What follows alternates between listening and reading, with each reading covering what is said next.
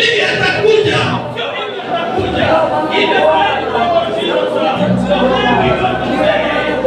We are expectant of the supernatural in our lives happening. In our lives today. Huyu Mungu ambaye alipasua bahari ya Shamu, huyu ndiye Mungu tunatumikia siku ya leo. Atapasua, yeye atafuti njia, yeye anatengeneza njia. Na Mungu Baba, sio vile tumefikiria atakuja kwa njia yake. Amini siku ya leo ya kwamba anakuja katika hiyo hali. Atakuja katika hiyo hali. Na atakuja kwa njia ambayo mna-expecta. Atakuja kwa njia ambayo au-expecta. Bwana wa mabwana, tunaweka matumaini yetu kwako. Kama vile Bwana ulipokea njaa katika Samaria kwa sababu ya dhambi na wana wa Israeli, na kitu chakula kikauza pesa mingi. Bwana wa mabwana, wakati ule, hata wakati ule Bwana, watoto waliliwa, watu ambao wanakula watoto wao kama chakula.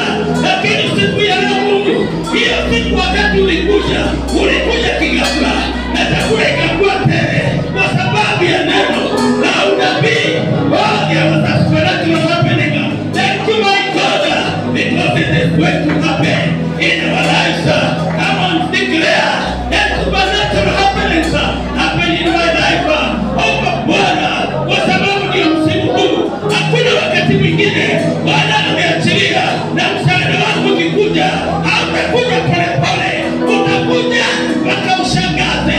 Wote maadui na marafiki pamoja watashangaa, na hata na wewe utashangaa, kwa sababu this is the season of supernatural happenings. Supernatural happenings. Kitu chakula kiliuzwa pale Samaria kikauzwa pesa mingi kwa sababu ya njaa. Lakini wakati nabii Elisha alitokea, alisema ya kwamba hiki chakula kitakuwa tele, hata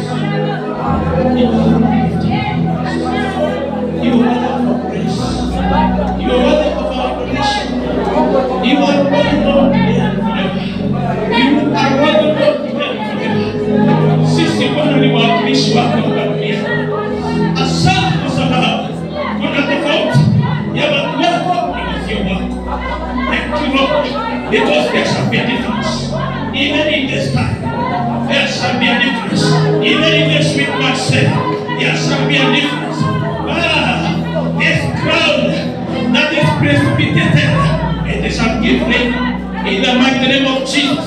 This cloud, hii cloud ambayo ina uzito wake, inapeana mvua yake sasa katika jina la Yesu. We have been anticipating rain, and the Lord bring the rain of blessing, the rain of blessing, the rain that has been precipitated in the name of Jesus. Thank you, our God. We worship you, our Father. We put our trust in you. We bless you, Father. Thank you, our God, for giving us a chance to be here in your mountain today.